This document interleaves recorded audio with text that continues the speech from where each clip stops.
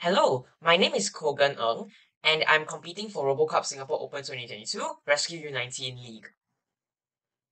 More about me, I'm from Paper Secondary School and this is my second year in RoboCup.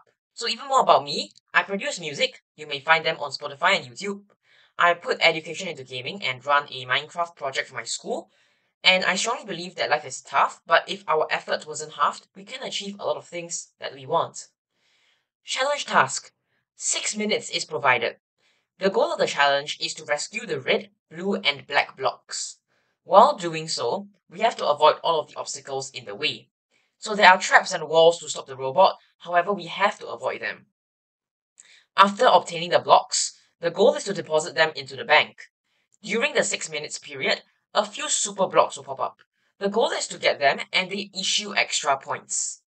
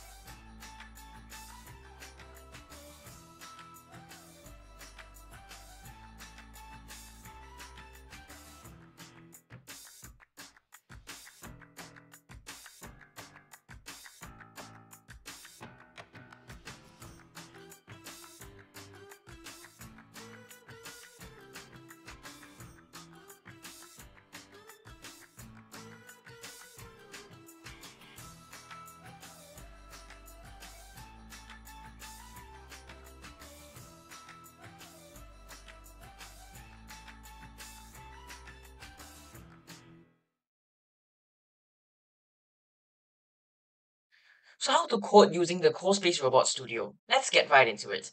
So you could either code in C or code using the graphical user interface. So in this case, I use the graphical user interface as a beginner.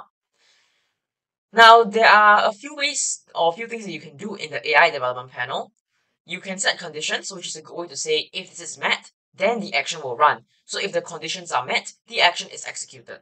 You can add in advanced conditions or actions in the fields that are available at the bottom. So applying the knowledge gained into the real world. So let's think about it from a real world perspective. The blocks are like people stuck on islands. The robot is picking up the people and bringing them back to the mainland, which is the deposit. And the super blocks are people that may be in the ocean and we have to bring them back to the mainland. Well, that's it. Thank you for watching and I hope you learned something new from my sharing today.